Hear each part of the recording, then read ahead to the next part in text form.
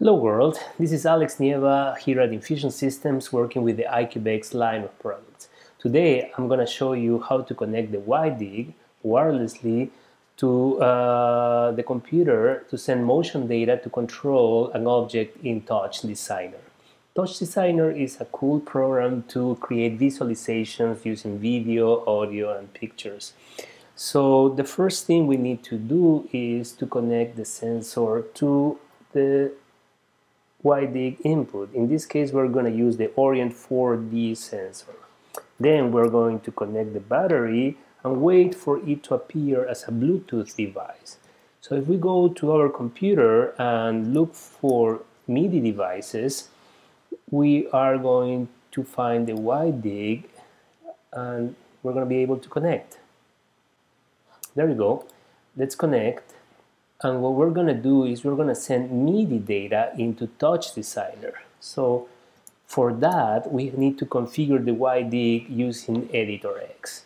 We connect as a Bluetooth device. We click Update. I'm going to reset and clear so that you see everything I do from scratch. I'm going to turn on the sensor, which is on channel 1. I'm going to edit it. It's a digital sensor, so I choose digital, Orient 4D, and the method is going to be 0 because the sensor is going to be sending quaternion data. This quaternion data is going to be changed into pitch bend information because that is the MIDI data information that has the most resolution. And I'm going to show you how I'm going to map all these values into TouchDesigner. So this digital sensor has 4 channels. So in channel 1, we're going to send pitch bend information on channel 1, or MIDI channel 1. We do the same for channel 2, for channel 3,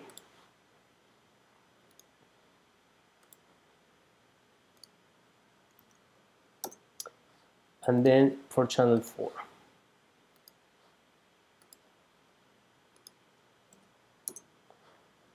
So if we click view here, you see that we are sending the quaternion data mapped into MIDI pitch bend data. There you go, pitch bend channel 3, pitch bend channel 4, 2, and 1. Perfect. So now let's go to TouchDesigner and see how we can configure this.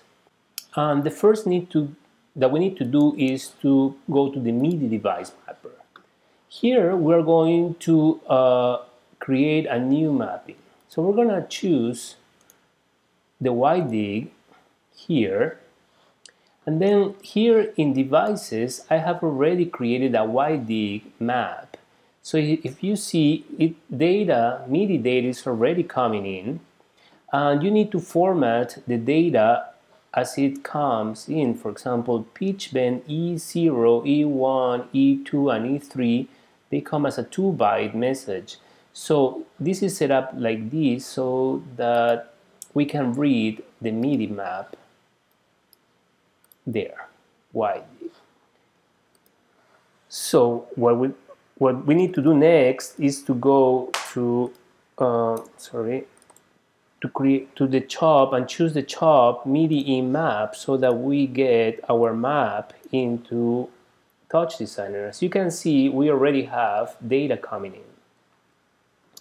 Then we're going to use the angle chop to change quaternions into degrees for our rotation vector, but they have to be ordered in a different way. First X, Y, and Z, and then W. So what I'm going to do is scale and then first reorder them and then scale that data. So I'm going to use the select chop, and here I am going to change the order to S2, S3, S4, and S1.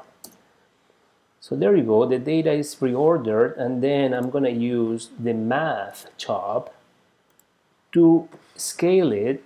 If you go to Move, Add, I'm going to subtract 0.5, and then I'm going to multiply by 2. That is going to give me the values in quaternions.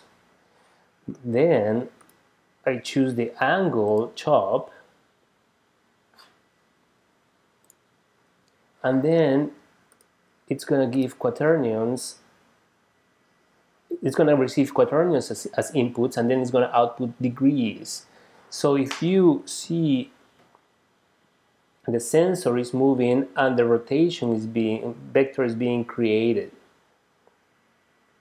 So after that, we need to create a null chop here so that we can render this data into our geometry. So we go to our geometry and we just drag this chop into the instance, and as you can see, we're already sending data there. But now we have to map the rotation matrix to the axis of the geometry. And look at this. I'm going to zoom in.